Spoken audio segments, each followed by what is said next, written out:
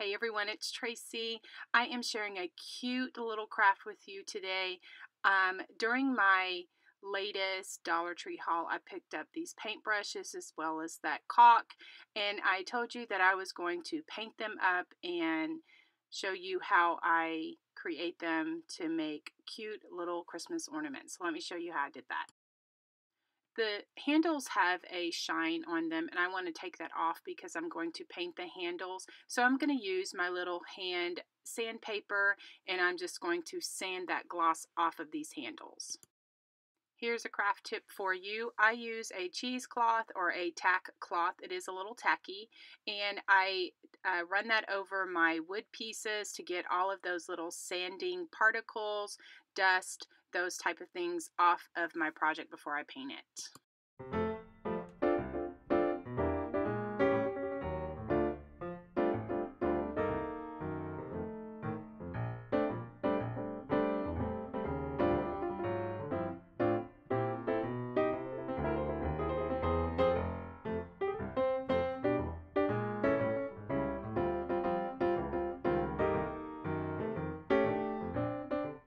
Okay, my handles are dry, and I'm going to use Delta Medium Flesh paint for Santa's face. I'm using this all-purpose caulk for his beard, and I'll put that on there using just some sticks. For the face, I will just take my paintbrush and I will just put a circle there right dab in the center of that part of the paintbrush and let that dry. I usually put 2 coats of the paint for the face.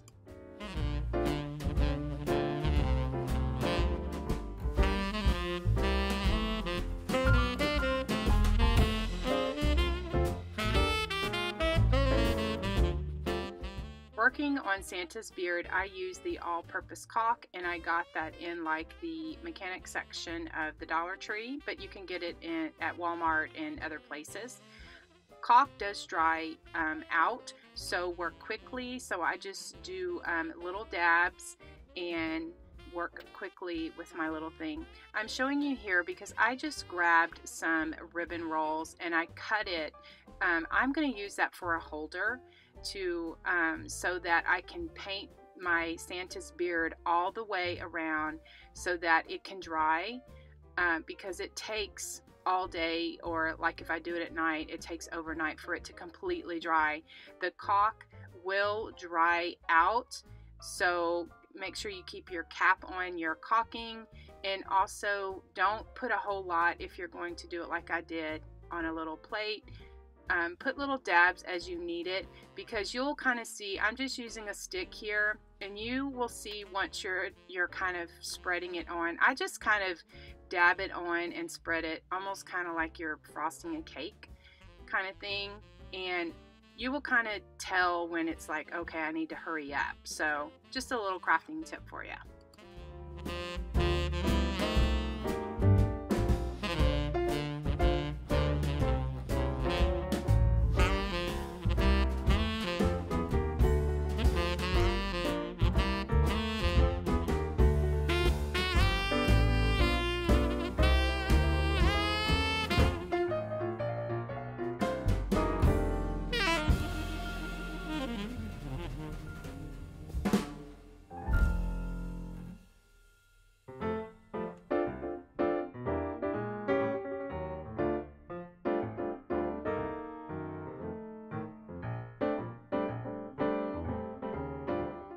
Now don't forget about Santa's cute little eyebrows. I'm just taking some of that caulking with my stick and just giving him 2 little eyebrows. I will stand those up in those ribbon rolls so that my Santas can dry. Okay, my beards are completely dry, and I'm going to make him a rustic or country Santa, and I do that by just taking some brown paint, putting a little dab of that on my plate, and then I water the paint down so it's really, really thin, and then I'm just going to take my paintbrush and just dab it and just kind of go all the way around the beard, just kind of hitting the spots and taking a paper towel, wiping off a lot of it, because I don't want the beard to be brown, but I want it to be distressed or get the, hints of the brown, so it makes him more of a rustic Santa.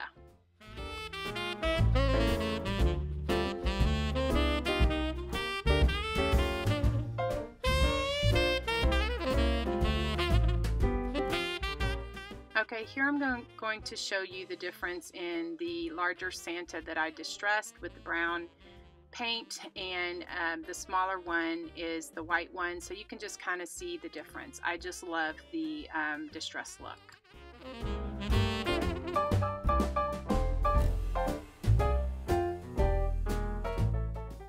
I will go over the entire face with the brown paint as well, just doing some shading and highlighting Santa's features.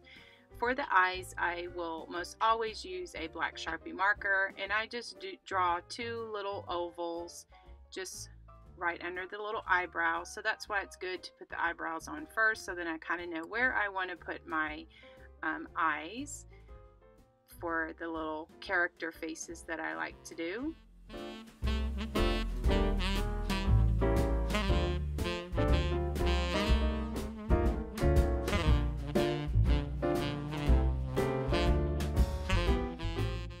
I also like to give all of my little faces just two little eyelashes on the very bottom of their eyes. I just love, that's just kind of my way to do faces, and so I'm just using a thin paintbrush to do that.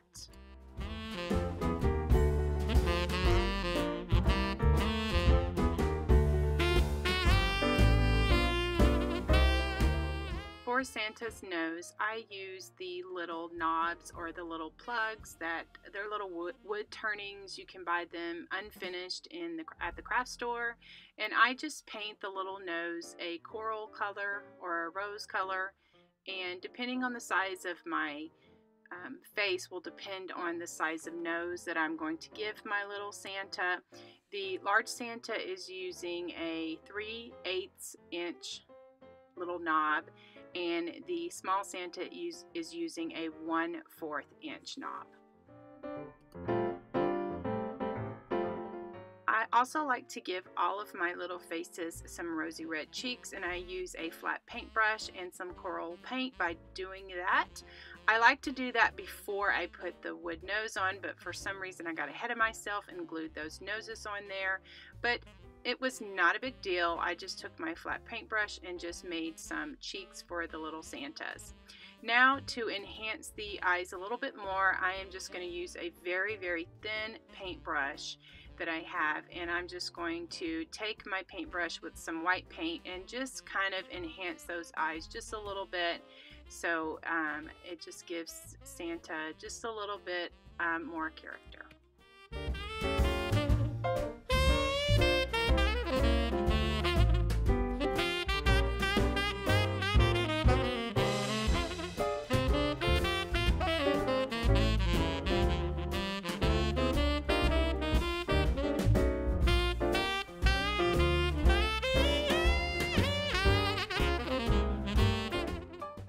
To give my Santas a cute fluffy little beard, and I use this yarn to do that.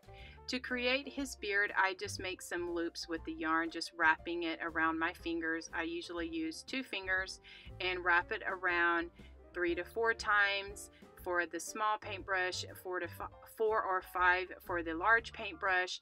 I will wrap it around, and then I will cut a piece of the yarn and I will tie it in the center. And then once I have it tied in the center, I will use my scissors and then I will cut those loops, and then that is what gives it the fluffiness. I'm using my Tim Holtz scissors, but I'm like, what is wrong with you? You need to use your cutter bees. And so on the second one, I am, I've come to my senses, and I'm using my cutter bees because you want a short little sharp scissors so you can get in between those loops and you can make those little fluffs and puffs. Now for the fun part, we're going to just embellish our Santa, and I'm just using some little miniature candy canes, some greenery, some berries, and some cute little jingle bells.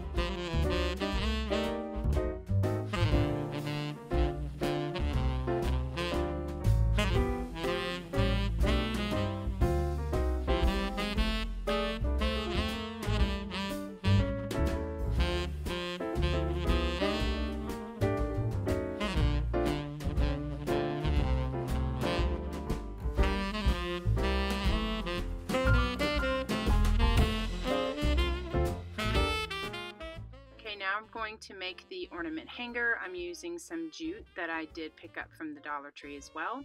And this homespun fabric. Homespun is fabric that you can see on both sides, and it's perfect for country decorating, such as these adorable little Santas.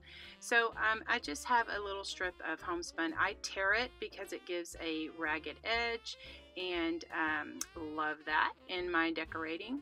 So I'm just cutting a piece of the homespun, and I'm just gonna I put it through the little hole and just tied it one time, and then I'm going to get my jute and I'm going to kind of tie it on top of that homespun so that it all kind of ties in together.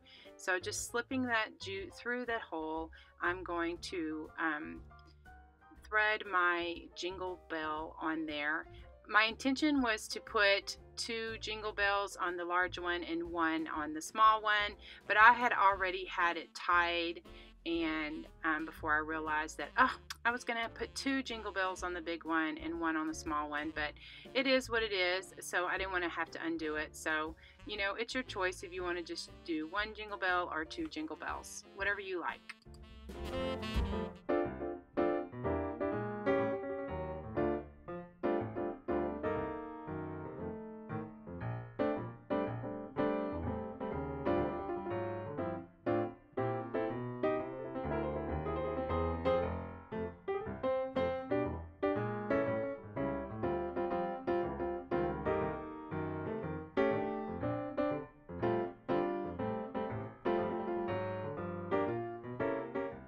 Alright, I hope that you like my country paintbrush Santa ornaments as much as I do. I appreciate you all so much. My YouTube channel has grown so much just in 2016. I am so appreciative to every single one of you, and I am doing a giveaway. I am giving away both of these Santa ornaments that I hand did for you in this video.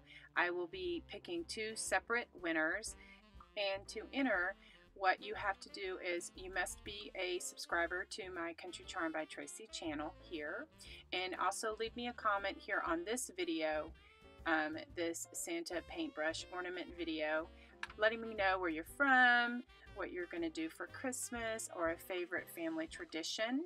I will be picking those random winners on Friday, December the 16th. I'll get your contact information so that I can mail it out to you so that you can get it and enjoy for Christmas. Thanks so much for watching. Connect with me on social media. There are all of my social media, how you can find me. Subscribe to my channel by clicking on my little picture here. There's another video if you'd like to watch that. And I appreciate you all so much, and God bless.